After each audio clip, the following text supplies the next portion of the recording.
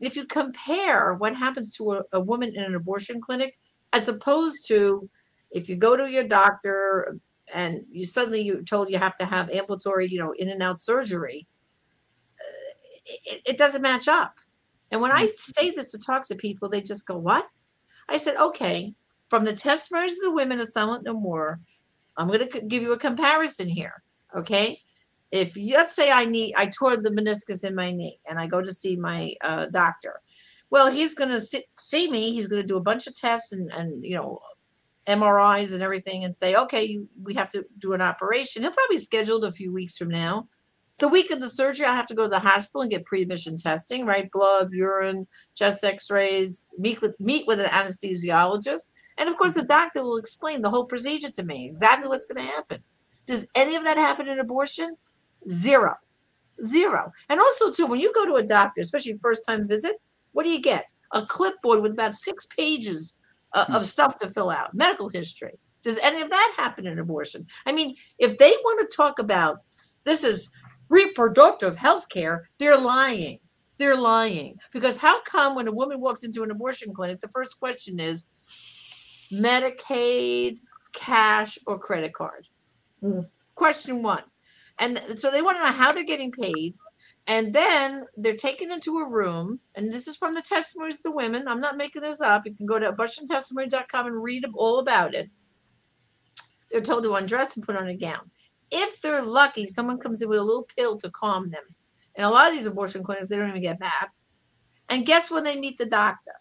When they're on the table and their feet are in the stirrups and he's about to perform that abortion. You tell me, what surgical procedure does anyone have where you don't know the name of the doctor and you don't see him till you're in the operating room? None. And then when the abortion is over, he quickly leaves the room. The woman is taken to a place like a lounge chair to recover. And within an hour, she's told to get dressed and leave. No follow-up appointment. No one talking to her about how the operation went. No follow-up appointment and nothing for pain or even antibiotics. It's nonsense. This is not medicine. They're selling an abortion and it's despicable. And I know Steve and AUL, they have worked very hard in some states trying to pass laws to monitor the abortion industry. And why? Why is this the most unregulated industry out there? They don't get inspected. They don't get regulated. I mean, it's really terrible. And so it's not a medical procedure. And as soon as you challenge their rhetoric about this, they have nothing to say. But for the average American, when you point these things out to them, they say, I had no idea. I had no idea. And the other thing, in radical states like California, you don't even have to be a doctor to perform an abortion. A doula now can perform an abortion. A doula. All right? So think about that. This is a very invasive procedure going inside a woman. And a doula can now do it. It is insane. And why, after an abortion, do so many women have physical complications? And why, after abortion, do so many women, when they want to have their family, end up with multiple miscarriages? Because of the damage physically done to them during that abortion, like a compromised cervix and so on. I mean, I could go on forever about the damage. And it happens every day. And with more invasive abortion procedures like second trimester, they risk perforated uteruses. I mean, one time I was in an ER with a family member, and in the next curtain next to me was a woman who came in from the nearby abortion clinic. All right. And she was bleeding and hemorrhaging. And they were taking her up for tests. And she had to sign papers.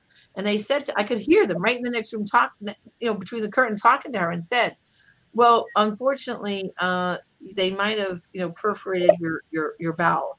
And if so, we might have to do a colostomy. And she had to sign permission for whatever you have to do kind of thing. And they took her away.